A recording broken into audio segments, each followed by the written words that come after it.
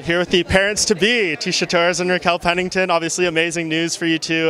Just tell us what kind of life is like right now after, announcing the pregnancy.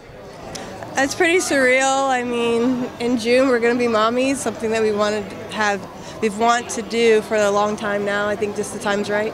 Yeah, it's super exciting. I mean, you want to talk, parents talk all the time and they're like, oh, you have no clue what that love feels like or the motivation, stuff that comes behind it. And just the idea that we have a little one on the way and I have a fight coming up, a big fight coming up, like, it's just super motivating, it's encouraging, it's exciting. And so we actually find out the gender this Sunday, and like, it's a one-of-a-kind feeling. For sure. And how much is that like a motivator for you, especially going forward? Because I imagine you're going to be out for a little while, Tecia, but going into this fight just to have that extra boost.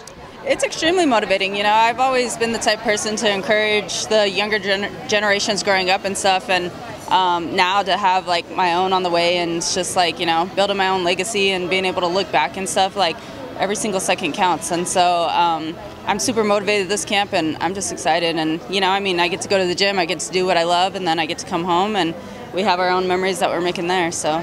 No, Tecia, it wasn't that long ago when you were doing like the bodybuilding thing, and now it's like probably a lot of changes, physically and stuff. Is that something have you known this was the plan for a while, and is that something you wanted to do before this happened, or was it completely unrelated? I just felt the time was right for that as well. It was something on my bucket list that I wanted to do. So last November I was shredded. I was still shredded this November, but now it's getting a little less shredded. My abs are like down to 1.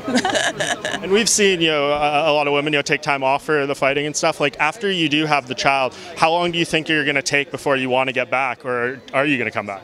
My goal is 2024, so a good 6 months. I want to train, so I guess maybe like 2 months after I have the baby, start training, and then within 4 to 6 months I'd like to have a fight. Awesome. And just last thing for you, are you down with that plan? I love it. I love it. I love the motivation, not just because of our relationship, but I mean, I've known Tecia for years, and she's honestly one of my favorite fighters, so it's just exciting to see her go through the journey outside of the octagon in real life, and then to come back and then to finish out a solid career. Like, it's just, like I said, exciting. So.